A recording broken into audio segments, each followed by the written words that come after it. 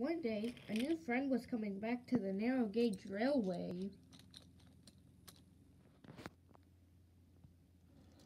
Just then, Sir Handel and Mighty Max came up. "I won," said Sir Handel. "No, I won," said Mighty Mac. "Were you two racing?" asked Freddie. "Yes, we were," they both said. "Want to race?" asked Freddie. "Wait, don't I know you from somewhere?" asked Sir Handel. "Yeah, you do," said Freddie. "Okay, we used to work on the Minnesota Railway." "Oh, okay. So want to race?" "Yeah," said Mighty Mac and Sir Handel. "I didn't know you two were friends," said Thomas. "Well, we used to work on the Minnesota Railway," said Sir Handel. "Should we race or what?" asked Freddie. "Okay," said Sir Handel. "So if one of y'all bump my buffers at the end, then, well, you two win.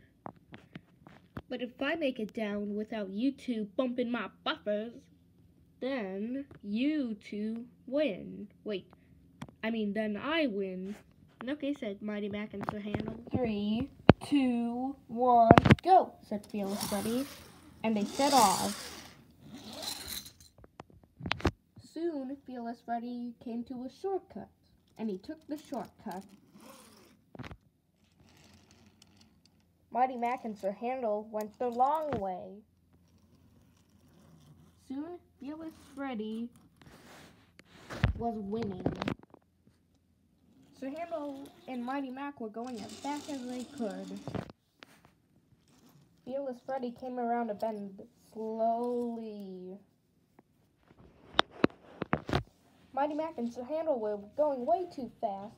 Sir Handel stopped before he could derail, but unluckily for Mighty Mac, he derailed.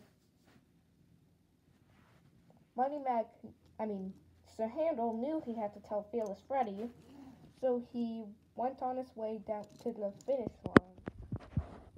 Soon, Fearless Freddie was at the bottom and he won, but Sir Handel came up. "There's been an accident," said Sir Handel. "Did Mighty Mac derail?" asked Freddie. "Yeah," said Sir Handel. "Okay, then let's go and find him." "Okay," said Sir Handel. Soon, Fearless Freddie and Sir Handel found Mighty Mac, and they put him onto a flatbed.